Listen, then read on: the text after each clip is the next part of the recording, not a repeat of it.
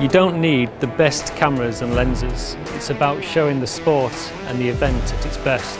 So concentrate on what's happening, not what kit you've got. Shutter speeds are important. Too fast, you freeze the frame and it looks dull.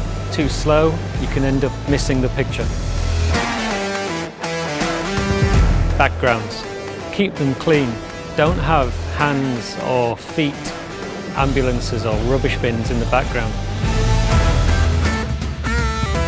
Know your kit inside out.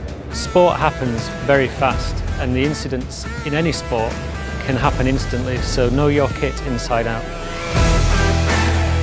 Keep your batteries charged and have extra memory cards. You don't want to miss the moment.